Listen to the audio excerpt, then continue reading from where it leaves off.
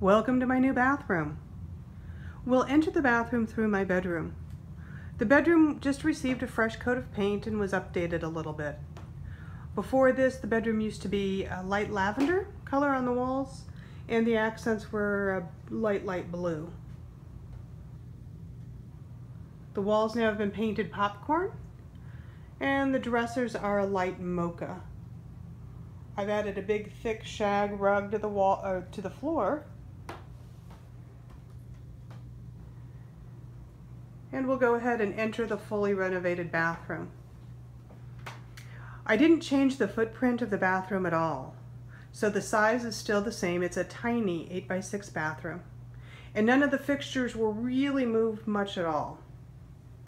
As we enter the bathroom, you can see on the floor there are 1-inch hex tiles in the flower pattern, set far enough that it gives the illusion of a little bit more space in the room. The focal point of this room is the bathtub. It's a cast iron clawfoot tub, brand new,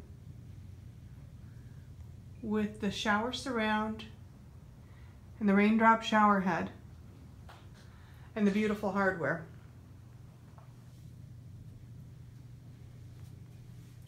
The walls were done in a wainscot with beadboard, and I had a 3-inch shelf added all the way around the bathroom to offer just a little bit more storage. Next to the tub in the corner is one of my favorite features of the new bathroom. It's a corner toilet. The corner toilet saves just a couple of inches of space on every side, and it really helps this bathroom feel much bigger than it is. Next to the toilet is the sink. It's a rectangle pedestal sink, old-fashioned in look, and also have a beautiful faucet with the cross-patterned faucet handles. Above the sink is an oval medicine cabinet with mirrors both inside and out.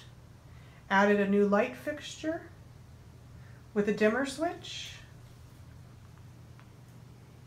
And then there are a number of things that I saved from the old bathroom, simply because I like the age of the house and how it looks. I saved the windows and doors, and this long, tall bathroom cabinet. Everything received a fresh coat of paint. The hardware was cleaned up.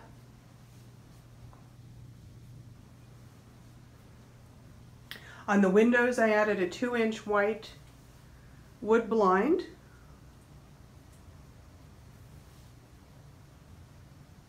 And as we exit through the office, you can take a look at those beautiful chrome feet on the clawfoot tub, and how that open space underneath the tub kind of gives the bathroom a little bit more feeling of space. So overall, I am just thrilled with my new bathroom.